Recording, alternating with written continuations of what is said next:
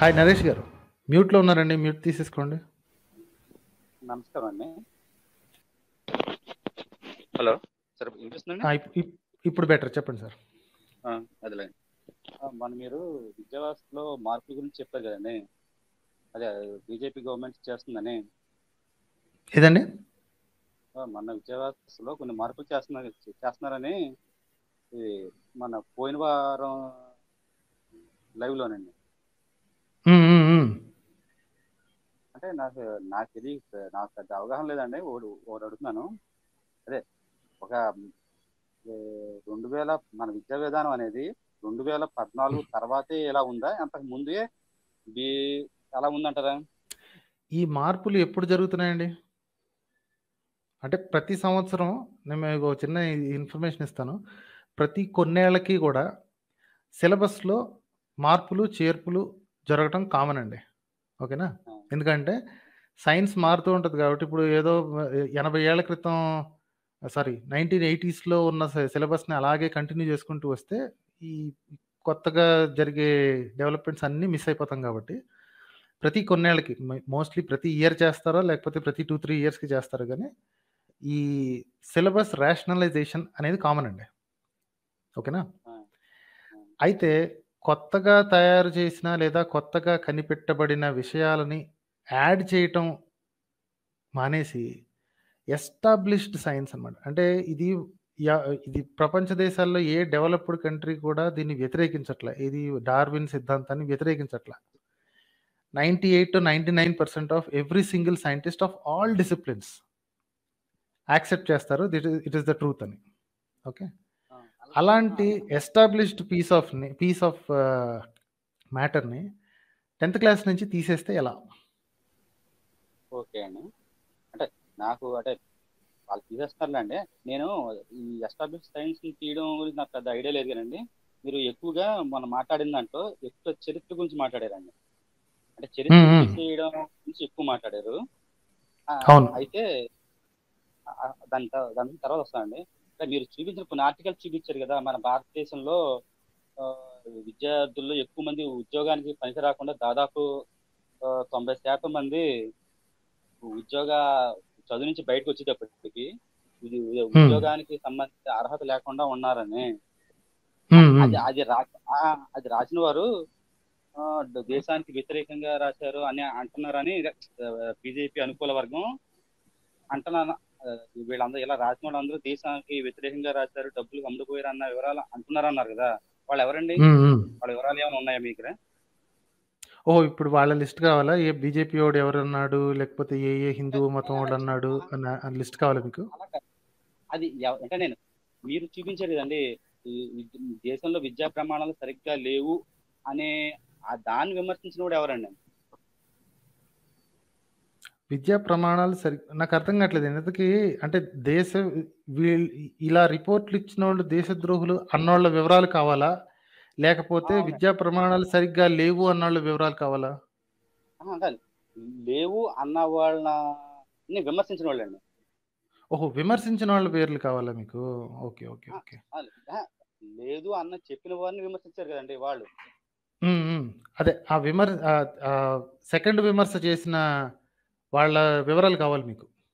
ఎవరైనా ఉన్నారండి మీకు? మీరు న్యూస్ చూస్తారా? ఓకే, ఓ పని చేయండి. నేను ఆ స్ట్రీమ్లో లింక్స్ ఇచ్చి మరి అక్కడ పక్కన లింక్స్ ఇచ్చాను కదా, ఆ లింక్స్తో మీరే సెర్చ్ చేసి ఆ లింక్స్ కింద కామెంట్స్ రాసేవాళ్ళు ఉంటారు. ఆ కామెంట్స్ రాసేవాళ్ళని చూడండి. అంటే ఓకే అండి, అది చూస్తానండి. తర్వాత అండి, మరి భారతదేశం మరీ అంత నాశరకమైన విద్య అయితే మనది. ఓకే, మరి చాలా మంది విదేశాల్లో వెళ్ళి ఉద్యోగాలు సంపాదిస్తున్నారు. అంటే 90% పనిచేయని వాళ్ళు లో 10% పనిచేసే వాళ్ళు ఉంటే ఆ 10% భారతదేశం నుంచి వెళ్ళిపోతున్నారని అని మీ అర్థం అండి విదేశాల్లో. మరైతే అంటే మీరు నాకు అర్థం కావట్లేదండి ఎందుకే.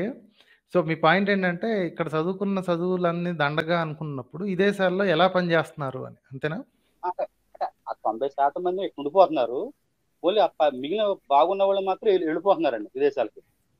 వాళ్ళు దేశం వదిలిపోతున్నారండి. కాస్త చదువుకున్నాడు. అలాగని చెప్పి విదేశాల్లో ఉద్యోగాలు చేస్తున్న మనోళ్ళందరూ కూడా స్మార్ట్ అని అనటానికి లేదు. ఎప్పుడైనా సరే జల్లెడలోనండి జల్లెడ పెట్టినప్పుడు కొన్ని దిక్కుమాలిన విత్తనాలు కూడా జారిపోతాయి. మీరు రైతు కాబట్టి మీకు తెలుసని చెప్తున్నాను. ఓకే. ఆ, ఒక గుప్పెడు తీసుకున్నాక గుప్పెడు మేలుజాతి విత్తనాలు అనుకున్నప్పుడు అందులో కూడా 4, 5 దిక్కుమాలిన విత్తనాలు వెళ్ళిపోతాయి. సో విదేశాల్లోకి పోయి మనోళ్ళు చేసేస్తున్నారు, మనోళ్ళు అట్ట అది సాధిస్తున్నారు, ఇది సాధిస్తున్నారంటే అక్కడికి పోయి సాధించడం కుదిరినోళ్ళు దేశంలో ఎందుకు సాధించట్లేదు? ఆ క్వశ్చన్ మీకు వచ్చిందా? అదే మరి ఇక్కడ ఇంకొకటి అవకాశం దేశంలో లేదు. అంటే ఇంకొకటి రాజ్యాంగంలో ఇంకొకటి ఎస్టాబ్లిష్ చేసిన చట్టాల మధ్య ఇంకొకటి ఎస్టాబ్లిష్ చేసిన వాణిజ్య చట్టాల మధ్య విపరీతంగా పురోగతి సాధిస్తున్నాడు ఈ దేశంలో ఎందుకు చేయలేకపోతున్నాడు? చెప్పండి. అది అది తెలియకనే మిమ్మల్ని అడుగుతున్నానండి. అంటే ఎక్కువ అంటే మరి అందుకే అంత దరిద్రంగానే ఉందండి. మీకు తెలియదు కాబట్టే నేను మీకు చెప్తున్నాను. అంత దరిద్రంగానే ఉంది. పరిస్థితి సర్వనాశనం అవ్వడానికి సిద్ధంగా ఉంది. అలాగని చెప్పి ఇంతకుముందు అద్భుతంగా ఉంది, ఇప్పుడు నాశనం అవుతుంది అని అనట్లేదండి. ఇప్పుడేంటంటే మీరు రైతని చెప్పుకొని వచ్చారు కాబట్టి నేను మీకు చెప్తున్నాను. ఓకే. కాండం దొలిచే పురుగు ఒకటి దొరికింది కదా అంటే ఒకటే కదా అని ఊరుకోండి. వెనక ఇంకొక 100 ఉంటాయండి. దాన్ని అలాగే వదిలేస్తే ఆ 100 1000 అవుతాయండి. వెనకోడు తప్పు చేశాడు కదా అని చెప్పి ఊరుకుంటే, అరే ఆడు తప్పు చేశాడు, మేము తప్పు చేస్తే ఏమైంది అని చేస్తే ఆడికి మీకు తేడా లేదండి. వాడు చేసి పాతోడు తప్పు చేస్తే ఇంతకుముందు ప్రభుత్వాలు గాని, ఆళ్ళు గాని ఎడ్యుకేషన్ సరిగ్గా ఇవ్వక జనాల్ని పాడు చేస్తే, పిల్లల్ని పాడు చేస్తే, ఇప్పుడు వచ్చి వీళ్ళు కూడా ఇంకా పాడు చేస్తే, దాని మీనింగ్ ఏంటి? ఈడికంటే ఆడే బెటర్ కదా! ఈడొచ్చాక ఇంకా దారుణంగా తయారైంది. ఆడు ఇంకా బెటర్ కదా! ఆలోచించాల్సింది ఎప్పుడైనా సరే నిష్పాక్షికంగా ఆలోచించాలండి. పక్కనోడు తప్పు చేశాడు. ఇప్పుడు మావోడు తప్పు చేస్తే ఏం తప్పయింది? అనే పెద్ద ఇబ్బందేముంది? అనకూడదండి.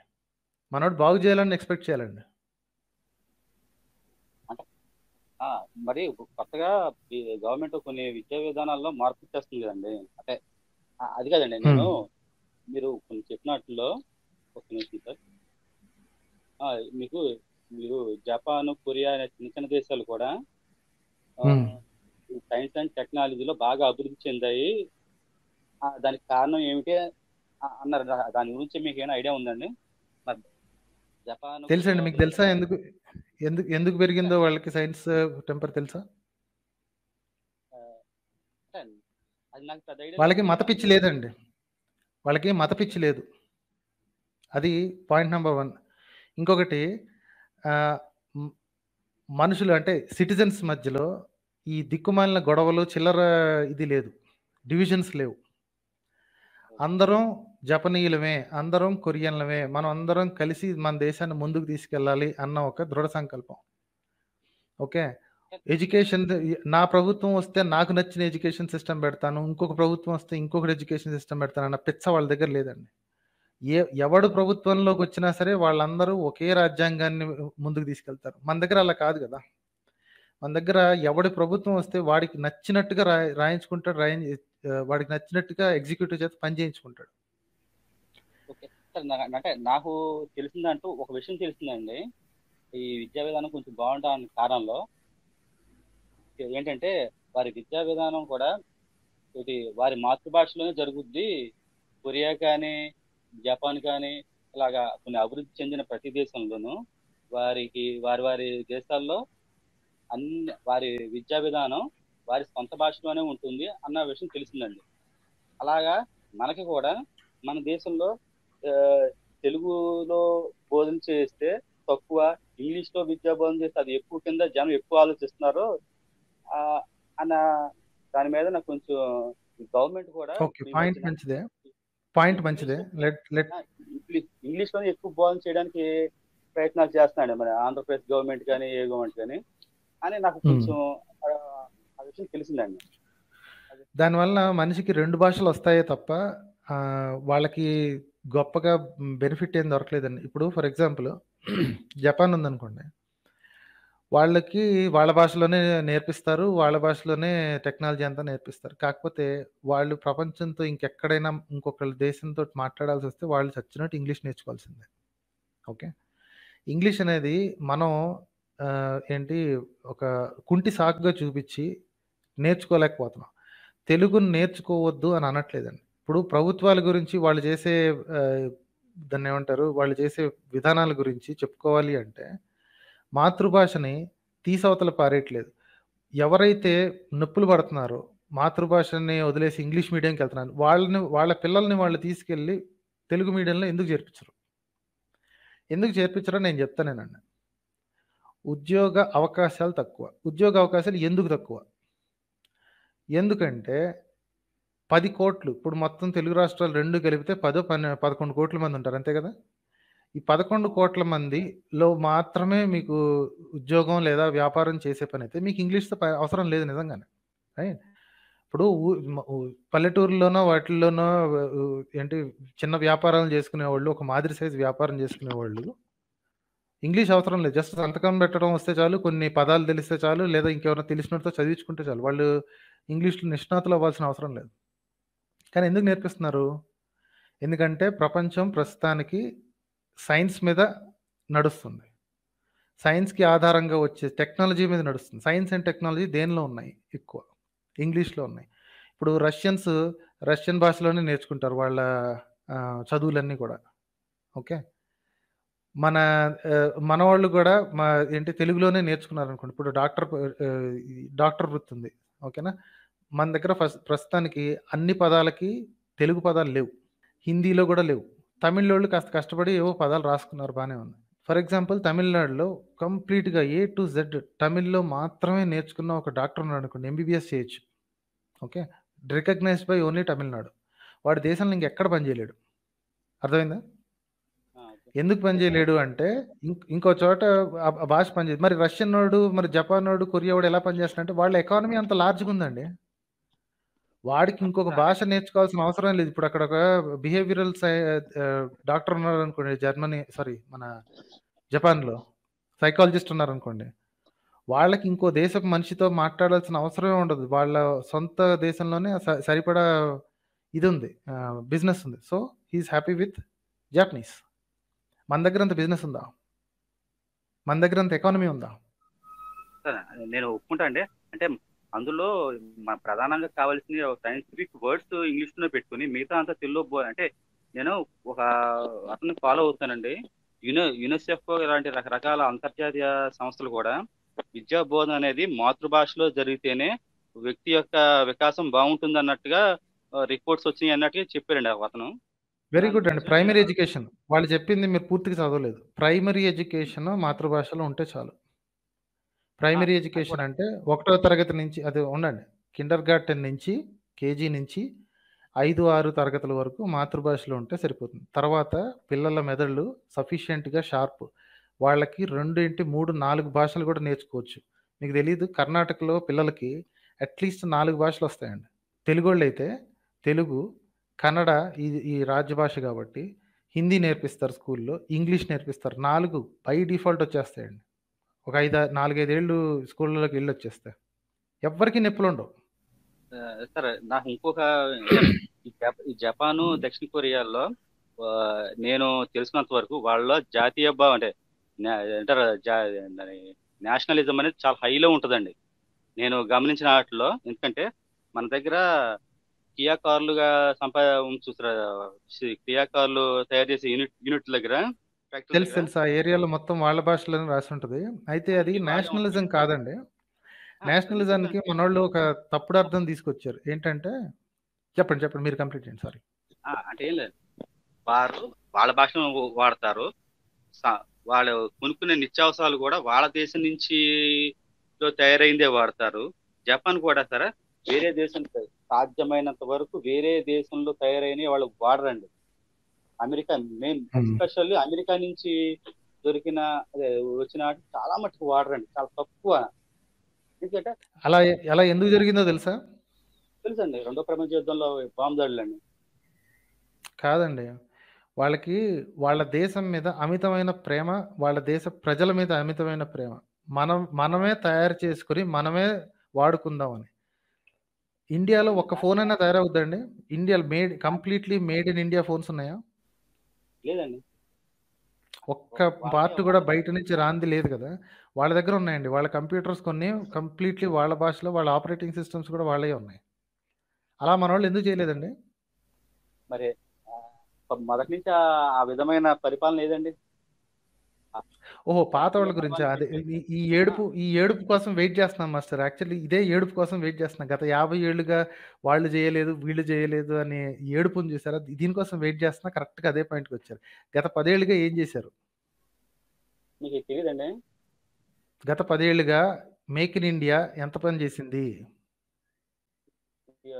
సార్ మీరు ఎన్ని లక్షల కోట్ల వ్యాపారం తెచ్చామని చెప్తారో అన్ని లక్షల కోట్లు కొంతమంది జేబుల్లోకి వెళ్ళిపోయాయి. ఆ లెక్క కూడా చూపిస్తాలి.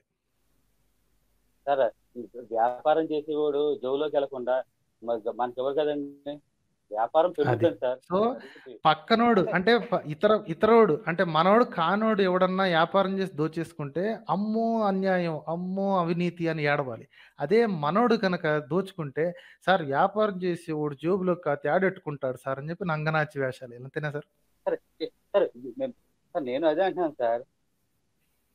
పాతోళ్ళ మీద మీరు ఎంతకాలం అని ఏడుస్తారండి? ఎప్పుడు చూసినా సార్ ఎనకేనా బతకటం? ఇప్పుడు బతకడం కరెంట్‌లీ సార్ బతకడం చేత కాదా మనకసల? సార్ సార్ ఎప్పుడు చూసినా బతక- ఏంటి ఆ స్టార్టింగ్‌లో ఆ కాంగ్రెసోళ్ళు చేశారు, లేకపోతే ఆ పాత ప్రభుత్వాలు చేశాయి అని చెప్పి ఏడవటమే తప్ప, ప్రస్తుతం బతకటం అనేది మనకు చేతవుద్దా లేదా అసల? నేను చెప్పేది అదే సార్. మార్పులు మొదలు పెడితే మీరు ఒప్పుకోవట్లేదు కదా సార్. ఎక్కడ మార్పులు మార్పులు మొదలు మొదలుపెడుతున్నారండి? సైన్స్ విషయాలను తీసి పక్కన నూకుతుంటే అది మార్పు అంటారేంటండి? అది దరిద్రం అది. బుర్రని ప్రస్తుతానికైతే మాట్లాడుతున్నారు డార్విన్ సార్ సిద్ధాంతం మీకు. నాకు తిక్కరేగుతుందండి. కాస్త నోరు జారితే క్షమించాలి మీరు. మీరు ఆవేశపడకండి సార్. నేను సైన్స్ విషయాల్లో ఆవేశం కాదు మాస్టారు. బుర్ర తక్కువ వాగుడంటే ఇదే మరి. మార్పులు చేస్తుంటే ఈ నొప్పులు పడుతున్నారంటే ఇది మార్పా ఇది? ఆ, అంటే డార్విన్ సిద్ధాంతం ఒకటే పెట్టారన్నారు. అది ఎందుకు పెట్టారన్నది మనకే తెలీదు. కానీ మీరు ఎందుకు ఎక్కువగా పెట్టడం ఏంటండి? మందకొడిగా అది ప్రూవ్డ్. ఎందుకు పెట్టడం ఏంటి? మీకు చదువు రాదు, పాడు రాదు. మీరు ఎందుకండి మాట్లాడతారు ఇది? మీకు ఎందుకండి అసల విషయాలు? మీకు తెలియనప్పుడు మీరు మీరు ఎందుకండి అభిప్రాయాలు తీసుకొస్తారు? డార్విన్ సార్ సిద్ధాంతం అంటే ఏంటో తెలుసా మీకు అసల? చెప్పండి మాస్టర్ నవీన్ గారు. డార్విన్ సిద్ధాంతం అంటే ఏంటో మీకు తెలుసా? సార్ మనిషి కోతి నుంచి మనిషి పుట్టాడు అదేనా? అదే అది కాకపోయినా ప్రతి ఏ జీవి బుర్ర కూడా తక్కువ వాగుడు పరిణామాన్ని వాగుతారు చూసే మాస్టారు. మాకు సార్ చాన్నాళ్ళకి వచ్చారు కదా అని చెప్పి మేము చాలా తమాయించుకుని ఉంటున్నాను. బుర్ర తక్కువ వాగుడు వాట్సాప్‌ల నుంచి నేర్చుకోమాకండి. డార్విన్ సిద్ధాంతం అంటే కోతి నుంచి మనిషి పుట్టడం కాదండి బాబు. మీకు నా అంటే నా ఇప్పుడు నా చాలా ఛానెల్‌లో మంది ఉండండి సార్. సత్యాన్వేష్ ఛానెల్‌లో ఎవల్యూషన్ అనే ఒక సీరీస్ తెలుగులో ఉంటది. ఇబ్బంది పడుతున్నారు ఇంగ్లీష్‌లో ఉంటే ఎవడికి అర్థం కావట్లేదు అని చెప్పి తెలుగులో చేశానండి. మీరు పోయి అది ముందు ఆ సీరీస్ చూడండి. కోతి నుంచి మనిషి పుట్టాడంటారండి. ఇంకా 150 సంవత్సరాల క్రితం డార్విన్‌ని ఎక్కిరించారు ఇదే మాట చెప్పి. ఇంకా మీరు ఆ 150 సంవత్సరాలు వెనకాలే ఉండిపోయారు. ఎవడు చెప్పాడు సార్ డార్విన్ సిద్ధాంతం అంటే కోతి నుంచి మనిషి పుట్టాడని. బుర్ర తక్కువ ఏదో అనటం మీరందరూ వాట్సాప్‌లు చూసి నమ్మేసుకొని అది ఎందుకు పెట్టారు? అది ఇప్పుడు తీసేయడం మంచిదేంది? అని సొల్లువాగుడు ఏం సార్ ఇది? సార్ నేను నేను ప్రధానంగా ప్రపంచంలో మెడిసిన్ ప్రస్తుతానికి డెవలప్ అవుతుంది. ప్రతి ఒక్క లైఫ్ సైన్స్‌కి సంబంధించిన ప్రతి ఒక్క పార్ట్ సైన్స్ డెవలప్ అవుతుంది only because of the knowledge of evolution. మీకు తెలియకపోతే తెలియనట్టు ఊరుకోండి. నాకు తెలీదని చెప్పి పక్కన ఉండండి. అంతే తప్ప ఇది ఎందుకు తీశారో నాకు తెలీదు. ఇప్పుడు మార్పులు చేస్తుంటే గొడవ పెడుతున్నారండి. మార్పులు చేస్తుంటే గొడవ పెట్టక ఏం చేస్తారండి? బుర్ర సార్ తక్కువ నేను వాగుడు తీసిపోయి ఇప్పుడు ఇప్పుడు పరిణామవాదం కరెక్ట్ కాదంటారు. సృష్టివాదం తీసుకొస్తారు. అప్పుడు ఓకేనా మీకు? నోట్లోంచి సార్ బ్రాహ్మడు పుట్టాడు. ఇదేంటి చేతుల్లోంచి క్షత్రియుడు పుట్టాడని వాగుతారు. అది ఓకేనా మీకు? సార్ నేను చెప్పేది నేను మిమ్మల్ని ప్రధానంగా ట్రస్ట్ చేసే విషయం ఏంటి దేనికి వచ్చానంటే మీరు చరిత్రలో కొన్ని విషయాలు తీసేస్తున్నారు. దానివల్ల టెక్నాలజీ పడిపోతుందని ఎక్కువ మీరు ట్రస్ట్ చేశారండి మొన్న. చరిత్రలో కొన్ని మాస్టరు విషయాలు చరిత్ర తీసేయడం వల్ల మీద యుద్ధం, సైన్స్ మీద యుద్ధం 2 వేరు వేరు యుద్ధాలు జరుగుతున్నాయి. ఒకటి నేను చరిత్ర తిరగరాయటం, ఒకటి సైన్స్ తిరగరాయటం. ఈ నాకు 2 ప్రస్తుతానికి తప్పులు అయితే సార్ పాకిస్తాన్ చేసింది. చేసింది సార్. నేను చెప్పేది సైన్స్ గురించి నాకు తెలియదు సార్. నేను చరిత్ర గురించి నేను తెలుసు నాకు కొంచెం. మీరు చరిత్రలోని కొన్ని తీసేయడం వల్ల సైన్స్ అండ్ టెక్నాలజీ ఏదో మార్పు జరిగిపోతుంది మార్పు అని అన్నట్టు మాట్లాడారండి మొన్న. దాని మరి గురించి అవును నేను కదా! ఇప్పుడు మాట్లాడుతున్నాను. ఒకటి తీస్తే నోరు మూసుకున్నోళ్ళు, ఇంకోటి తీస్తే నోరు మూసుకుంటున్నారు కదా! ఒకటి తీసేస్తే నోరు మూసుకున్న వాళ్ళు, ఇంకోటి తీసినా నోరు మూసుకుంటారు. ఇక్కడ జరిగింది మీరు అక్కడ విషయం ఏ పర్టిక్యులర్ పాయింట్ అని గురించి కాదండి. సరే మీరు చరిత్ర మధ్యస్థంగాళ్ళు గురించి ఉంటారు చూసారా? ఉండండి. తెలిసి తెలియని మధ్యస్థంగాళ్ళు ఉంటారు చూసారా? ఏంటి ఆళ్ళకి సగం తెలుసు, సగం తెలీదు. అలాంటి మధ్యస్థంగాళ్ళు, ఆ చరిత్ర మార్చితే ఏమైందిలే, ఏం కాదులే అని ఊరుకుంటారా? రేపొద్దున సైన్స్ మార్చినా ఏం కాదనుకుంటారు. ఎందుకంటే ఆళ్ళకి 2 తెలిసి చావదు కదా! అదేనండి చరిత్రలో ఏం మార్చారని నాకు కావాలి సార్ చెప్పండి. చరిత్రలో ఏం మార్చారు చెప్పండి. మీరు పేపర్లు చదవరండి? సార్ మీరు మీరు చెప్పింది పేపర్లు చదవరు, నా దగ్గర నుంచి తెలుసుకోవడానికి వస్తారన్ని. Sir Gujarat rights, Mughal forts, emergency emergency గురించి, cold war, naxalite movement, Dalit rights, industrial revolution తీశారు అన్నారండి. దాన్ని తీసేసి అవును. ఇంకోటి పెట్టారండి. దానివల్ల ఏం దాన్ని పెట్టారు తీసి చెప్పండి? ఇంకోటి పెట్టారు ఏం పెట్టలేదు. ఏం కొత్త సార్. ఏం పెట్టలేదండి, ఉన్నాయి తీసేశారు. సో ఇప్పుడు అవి మన తీశారు సార్. పిల్లగాళ్ళకి నెక్స్ట్ వచ్చే జనరేషన్కి వాళ్ళకి చదవాల్సిన అవసరం ఉండదు, వాళ్ళకి తెలియని కూడా తెలియదు అదేంటో. సార్ ఏంటి చరిత్ర అంటే ఆ నాలుగేనండి చరిత్ర అంటేనే, ఇంకేం ఉండదండి. ఇంకేం కావాలండి మీకు? ఇంకేం కావాలి? ఇంకేం కావాలి చెప్పండి? ఇది మహాభారతం కావాలా మీకు చరిత్రలో? నేను రామాయణం మహాభారతం కావాలా మీకు? నేను మహాభారతం అనలేదండి. నేను ఈ తీసేయడం వల్ల వచ్చిన నష్టం ఏంటో అడుగుతున్నాను సార్. అంటే మీకు ఎందుకు తెలుస్తుందండి? చదువు సంజయ్ లేని వాళ్ళు మీకు ఎందుకు తెలుస్తుందండి? మిమ్మల్ని కావాలని తిడుతున్నాను. ఐఎమ్ ట్రైంగ్ టు మిమ్మల్ని రెచ్చగొట్టేది ఎందుకే? మీకు ఎందుకు తెలుస్తుంది? మీరు చదివేది కాదు కదా, నెక్స్ట్ జనరేషన్ మీది కాదు కదా, మీరు ఇంకో 10-15 ఏళ్ళలో పోతారు కదా, మీకు ఎందుకండి? నెక్స్ట్ జనరేషన్కి చరిత్ర తెలియకపోతే వాళ్ళ జీవితం ఎంత నాశనం అవుతుందో మీకు తెలియదు. పాకిస్తాన్ నాకు కళ్ళెదురుగా కనిపిస్తుంది, మీలాంటి వాళ్ళకి కనిపించదు. వాళ్ళు కూడా ఇలాగే చిన్న చిన్న విషయాలు తీసేస్తే ఏమైంది అని చెప్పి ఇండియన్ ఫ్రీడమ్ స్ట్రగుల్ మొత్తంలో మన ఇండియాకి సంబంధించిన అందరి పేర్లు తీసేశారండి పాకిస్తాన్ వాళ్ళు. మీరు లాస్ట్ స్ట్రీమ్ చూసారో లేదో? ఇండియాకి సంబంధించిన ఒక్క పేరు లేదు వాళ్ళ ఈ ఫ్రీడమ్ స్ట్రగుల్ మొత్తం మీద, వాళ్ళ హిస్టరీ పుస్తకం మొత్తం మీద ఇండియాకి సంబంధించిన వాళ్ళ పేర్లు ఒక్కటి కూడా లేదు. వీళ్ళు ఎవరు లేకుండానే ఫ్రీడమ్ వచ్చింది వాళ్ళకి. అదంతా నాకు అనవసరం సార్. మీకు ఎందుకు? అదే చెప్తున్నా కదా, మీకు అనవసరం. మీకు కావాల్సింది ఏంటంటే మీ సొల్లువాగుడిని యాక్సెప్ట్ చేయాలి అంతే. ఓకే, మీకు అనవసరం అంటారు. నాకు అవసరం అండి, ఎందుకంటే ఈ దేశం నాది. ఈ దేశం నాది కాబట్టి దేశంలో జనాలు ఎదవల్లాగా మిగిలిపోవటం నాకు నచ్చదు. మీది కాదండి. మీకు ఈ దేశానికి పెద్ద సంబంధం లేదండి. మీకు ఓన్లీ ఏంటంటే మీకు ఒక మతం కావాలి, ఆ మతానికి అనుకున్న ఒక పార్టీ కావాలి. ఆ పార్టీ ఏ గడ్డి తినమంటే ఆ గడ్డి తినడానికి సిద్ధపడుతున్నారు అంతే సార్. నేను మన చరిత్రలో ఈ 4 తీసేయడం వల్ల నష్టం ఏంటని అడిగాను సార్. మీరు ఎన్నో ఈ రోజు ఈ 4 తీశాడు సార్, ఈ రోజు ఈ 4 తీశాడు. తర్వాత రేపు పొద్దున గాంధీని తీసేస్తే ఏం చేస్తారు? అప్పుడు కూడా ఇదే అడుగుతారు. తీసేస్తే ఏమైందా? ఏమైంది? ఎవడు చూశాడు గాంధీని అంటారు. అంతేనా? సిగ్గుండాలండి సార్, కాస్త సిగ్గుండాలండి. మనిషి అన్నాక సిగ్గుండాలి. తీసేస్తే ఏంటి నష్టం అని అడిగారు కదా, ఈ రోజు తీస్తే రేపు పొద్దున ఇంకోటి తీయడం ఏంటి గ్యారంటీ? నేను తీసేస్తారా అని అడిగానండి. తీయలేదు కదండి. తీసిన తర్వాత ఎవడు అడుగుతాడు సార్? 5 ఏళ్ల క్రితం మా వాళ్ళు ఆల్రెడీ దాన్ని ఏమంటారు, ఆల్రెడీ ప్రెడిక్ట్ చేశారు, ఎవల్యూషన్ కి బొక్కెడతారు, త్వరలో ఎవల్యూషన్ ని తీసేస్తారు అని 5 ఏళ్ల క్రితం బాబు గోగిన్ అని చెప్పేశాడు. ఇదే జరిగింది ఇప్పుడు. నాకు చరిత్ర చెప్పండి, సైన్స్ గురించి నాకు తెలియదు సార్. నాకు చరిత్ర గురించి ఇదే జరిగింది మాస్టారు. రేపు పొద్దున మొఘల్ గురించి తీసేస్తారు, రేపు పొద్దున గాంధీకి ఏంటి సంబంధం లేదంటారు. భారతీయ రాజులు లేరండి. భారతీయ రాజులు ఏ రాజ్యం? ఇప్పుడు మీకు రాజస్థాన్ గురించిన రాజులు మీ సిలబస్ లో పెడితే చదువుతారా మీరు? ఎవడి స్టేట్ కి సంబంధించిన రాజులు వాడి సొంత స్టేట్ సిలబస్ లో పెట్టుకోవాలి మాస్టారు. అది పెట్టాలి. దేశంలో ఉన్న మిగతా రాజులు కూడా చెప్పాలి సార్. ఎందుకు చెప్పాలండి? ఎవడి రాష్ట్రం గురించి వాడికి తెలుసు. మీకు పక్కనున్న ఒరిస్సాలో ఉత్కళ కింగ్డమ్ గురించి రాజులు మీకు తెలుసా? ఉత్కళ కింగ్డమ్ రాజులు మీ పేర్లు మీకు తెలుసా? నాకు చెప్పాలి సార్, నాకు చెప్పాలి. భారతదేశం మొత్తం గురించి చెప్పాలి సార్. నాకు ఓన్లీ ముస్లిం కాదు కదా, గురించి చెప్పాలి, అందరి గురించి తెలియాలి కదా సార్. మీరు ఏ చరిత్ర పుస్తకం తీశారు? ఒకసారి మీ చరిత్ర పుస్తకం తీయండి మాస్టర్. మీ ఇంట్లో చదువుకునే పిల్లలు ఉన్నారా? ఉన్నారండి. వాళ్ళ చరిత్ర పుస్తకం మీరు అసలు ఓపెన్ చేశారు ఇప్పటిదాకా? హిందూ రాజుల గురించి, మన హిందూ రాజ్యాల గురించి ఎక్కడ ప్రస్తావన లేదు అసలు. చూసారా లేదా అని అడుగుతున్నాను మాస్టర్, చెప్పండి, చూసారా లేదా? నేను చూడలేదు సార్. మీరు చూడనప్పుడు మీకు ఎందుకు మాస్టారు? మీకు సంబంధం లేని విషయం, చరిత్ర గురించి మీకు అనవసరం, మీకు తెలిసావదు.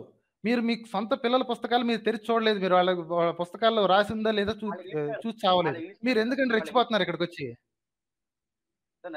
మీకు ఏం తెలిసి వచ్చానండి? మీకు ఏం తెలియదు కదా, మీకు తెలియనప్పుడు నోరు మూసుకుని ఉండాలి. నేను చెప్పమంటున్నానండి. ఏం చెప్పమంటున్నారండి? ఆల్రెడీ ఉన్నాయని చెప్తున్నాను కదా. మీరు అసలు పుస్తకం తెరిచి చదివారా? ఈ రోజు ఒక పని చేయండి, మీ చేత కాదని నాకు అర్థమైపోయింది, మీరు ఇప్పుడు ఊపుకుంటూ వచ్చేసారు ఏదో పాయింట్ పట్టేసానని. మీ చదువుకునే పిల్లలు ఉన్నారు కదా, వాళ్ళ చరిత్ర పుస్తకాలు ఓపెన్ చేసేసి అందులో హిందూ రాజుల పేర్లు ఉన్నాయో లేదో చూడండి ఫస్ట్. ఏ సిలబస్ అండి? State సిలబసా, central సిలబసా? స్టేట్ సిలబస్ అండి. స్టేట్ సిలబస్ కదా, చదవండి వెళ్ళి. చదవండి, అందులో హిందూ రాజుల పేర్లు ఉన్నాయా లేదా ముందు, అసలు ముందు కింద రాయలసీమ రాజులు, ఆంధ్ర సైడ్ రాజులు, తెలంగాణ సైడ్ రాజుల గురించి మాట్లాడారు లేదో తెలుస్తుంది. మీరు పుస్తకాలు చదవరు, మీ సొంత పుస్తకాలు చదవరు, పిల్లలు చదువుతున్న పుస్తకాలు చదవరు, ఊపుకుంటూ వస్తారు. చరిత్ర గురించి మాకు ఏంటి, మా రాజుల గురించి మాకు తెలియాలి, రాసి ఉంది ఆల్రెడీ, చదివి వస్తే తెలిసి వస్తుంది మాస్టర్. సరే ఏండి వాళ్ళ 4-5 చదువుతున్నారు సరే, మరి అంత డీప్ గా ఉండదండి వాళ్ళ సైన్స్ చరిత్ర. ఎంత డీప్ కావాలండి మీకు, ఎంత డీప్ కావాలి? వాళ్ళకి చెబితే ఎన్ని వేల సంవత్సరాల క్రితం రాజుల గురించి కావాలి మీకు? మొత్తం అందరి గురించి కావాలండి. మొత్తం అందరి గురించి కావాలా? ఒక్క ముస్లిం రాజు ఎక్కువైందని చెప్పి తీసేసాడు వాడు. ఔరంగజేబు, అక్బరు ఎక్కువైపోయిందంట. వాళ్ళు అసలు తీసిన రీజన్ ఏంటో తెలుసా మీకు? ఎందుకు తీసాడో తెలుసా? చెప్పండి సార్. ఎందుకు తీశారు? చదువు రాదు, సంధి లేదు, ఇంగితం లేదు, ఊపుకుంటూ వస్తారు. వాడు ఎందుకు తీసాడో చెప్పనా? ఉండండి మాస్టర్, నోరు మూసుకొని వినండి కాసేపు. వాడు 2020-2021లో పాండమిక్ వచ్చింది కాబట్టి జనాలకి ఓవర్లోడ్ అయిపోయిందంట, చదువులు ఓవర్లోడ్ అయిపోయింది కాబట్టి అందులో కొన్ని టాపిక్స్ తీయాలి కాబట్టి 2 రాజుల పేర్లు తీశాడు. మీరు ఇప్పుడు ఏం చెబుతున్నారు? ఉన్న 1000 సంవత్సరాలు 2000 సంవత్సరాలు రాజులు ఇవన్నీ తీసుకెళ్ళి లోపల పెట్టమంటున్నారు. బుద్ధి ఉంది అసలు? వాడు తీసిన రీజన్ ఏంటో తెలుసా మీకు? అసలు అది తెలియదు. ఎందుకు తీయమన్నాడో, చరిత్రలోంచి ఎందుకు తీయమన్నాడో మీకు తెలియదు. మీ రాజులు, మా రాజులు ఇవన్నీ కావాలి, మా రాజులు ఇవన్నీ కావాలండి. ఆడికి అసలు తీసిందే జనాలకి పిల్లలకి లోడ్ ఎక్కువ అవుతుందని తీసేసాడంట. మీరేమో ఇంకో 25 రాజుల పేర్లు, ఇంకో 100 రాజుల పేర్లు, వాళ్ళ వంశ చరిత్రలు కావాలి మీకు. కావాలి సార్. సిగ్గుండాలి మాస్టర్, సిగ్గుండాలి. బయలుదేరండి మాస్టర్, ముందెళ్ళి మీ పిల్లల ముందు పుస్తకాలు ఓపెన్ చేసి పుస్తకాలు చదివి సావండి. ఓకే, ఊపుకుంటూ వచ్చి నా దగ్గరకు వచ్చి కథలు చెప్పడం కాదు, వెళ్ళి పిల్లల పుస్తకాలు చదవండి. బాయ్. సరే ఏంటంటే అప్పుడే కట్టేస్తారు. మరి ఏం చేయాలి మాస్టర్? బుర్ర లేదు కదండి మీకు, బేసిక్ ఇంగితం లేకుండా ఊపుకుంటూ వచ్చారు. ఏం తెలుసుకుందామని వచ్చారు మీరు ఇంతకీ? సార్ మీరు ఇంకోటి ఇలాగా ఇలా ఉండడం వల్లే మధ్య ఆసియా నుంచి వచ్చిన రాజులు, సరులు, బరిసలు, అది వారితో మన రాజులను ఓడించేశారు అనే మాట కూడా ఒకటి అన్నారండి మీరు. అవును. అది నేను ఒక కొటేషన్ చదివాను సార్. అంటే నేను ఎవరు చెప్పారో అని నాకు ప్రస్తుతానికి ఐడియా లేదండి. ఆ కొటేషన్ ఏంటంటే, ఒక నాగరిక సమాజము అనాగరిక సమాజం యుద్ధం చేసుకున్నప్పుడు ఒక అనాగరిక సమాజమే గెలుస్తుంది, నాగరిక సమాజం ఓడిపోతుందని నేను కొటేషన్ చదివాను. రైట్ గా ఎవరు గెలిచిన వాళ్ళందరూ అనాగరికులు అంటారు అంతేనా? కాదండి సార్, నేను మరి అదేగా మీరు అన్నదే, గెలిచినోడు ఒక నాగరిక సమాజం ఒక అనాగరిక సమాజం యుద్ధం చేస్తే అనాగరికులే గెలుస్తారు అన్నాడు. అంటే గెలిచినోడు అనాగరికుడు, అవునా కాదా? సార్ ఈ కొటేషన్ ఎవరో చెప్పారు సార్ అన్నాను. ఎవడు చెప్తే నాకు ఎందుకండి? నాకు నరేష్ చెప్పాడు. ఇప్పుడు మీరు చెప్తున్నారు నాకు. నేను అడిగిన దానికి ఆన్సర్ చెప్పండి. గెలిచినోడు అనాగరికుడు, అవునా కాదా?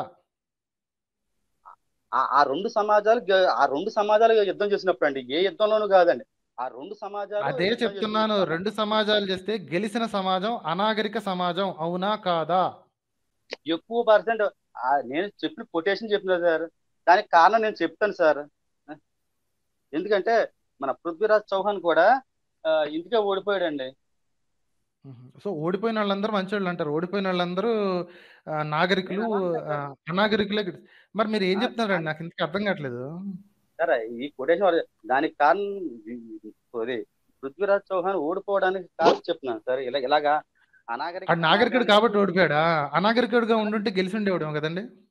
సార్ నాగరికుడు ఎందుకు ఓడిపోతాడంటే ఆయనకి యుద్ధ నియమాలు ఉంటాయి సార్, అందుకని ఎదుటోడు కూడా ఆ యుద్ధ నియమాలు అనుగుణంగా యుద్ధం చేస్తాడు. యుద్ధ నియమాలు ఉంటాయా? యుద్ధ నియమాలు ఉంటాయా? ఇందాక నేను చూపించిన ఇది చూసారా ఇంతకీ? చూసాను సార్.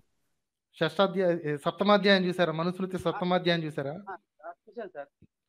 అదేనా నాగరికులు చేసే పనులు అయ్యానా? అది నిజంగా జరిగిందో లేదో నాకు తెలియదు సార్.